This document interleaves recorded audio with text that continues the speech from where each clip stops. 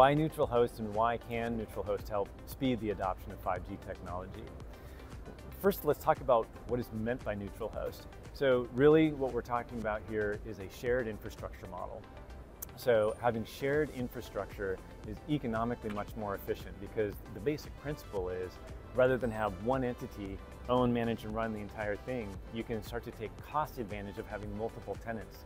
Much in the same way that an Airbnb could really unlock and broaden what we thought of as the hotel and stay industry, shared infrastructure can really expand the pool of what's possible by making it so much more cost efficient for different participants to play in it. By the same token, that can increase the speed. So now you have one intermediate service provider who can deploy on behalf of 2, 3, sometimes even 4 different service providers. Obviously much faster than each service provider having to deploy upon their own.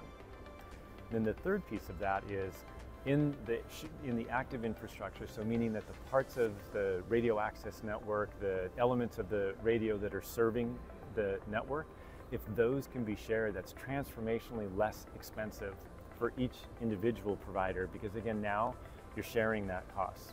Obviously there's security, there's quality of experience, there's concerns that you have to have logical and complete separation so that every tenant has their own, but nonetheless, today's technology makes that possible. And so by sharing those, you gain that efficiency.